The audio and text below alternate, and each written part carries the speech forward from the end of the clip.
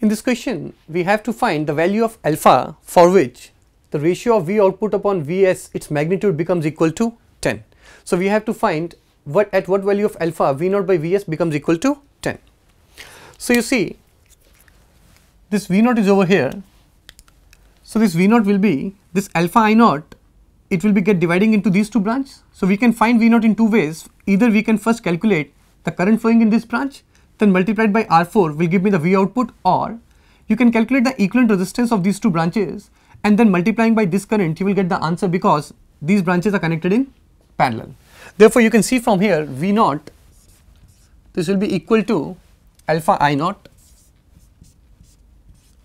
If I calculate the current that is getting divided in this branch, so it will be by using the current division rule, alpha I naught multiplied by R3 divided by R3 plus R4 divided by R3 plus R4, then multiplied by this resistance, that is R4.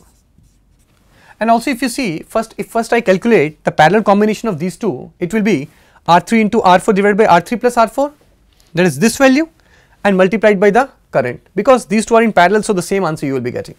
So, this is the V naught I am getting. Let us say this is equation number 1. Now, I want to find the ratio of V naught and Vs. What I have got over here, V naught. I naught I want to replace in terms of either in Vs or V naught. So, you can see I naught is over here. So, you can see I naught, this will be equal to voltage Vs divided by R1 plus R2.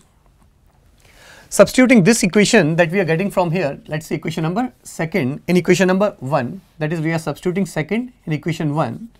So, you can see V naught, this is equal to alpha I naught, this will be equal to Vs upon R1 plus R2 multiplied by the value of R3, R4 upon R3 plus R4.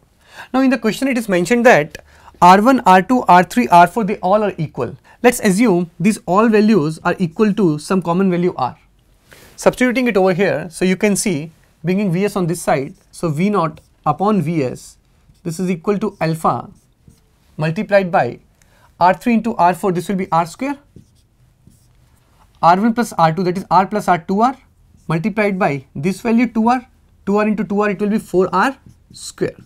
So, R square will get cancelled. You can see alpha is coming equal to 4 times V naught by Vs, that is I am taking this 4 on this side. So, alpha will be 4 times V naught by Vs. In the question it is given that V naught by Vs is equal to 10. Substituting it over here, alpha will be 4 multiplied by 10, hence you can see alpha value is coming as 40, and hence the option D is the correct option.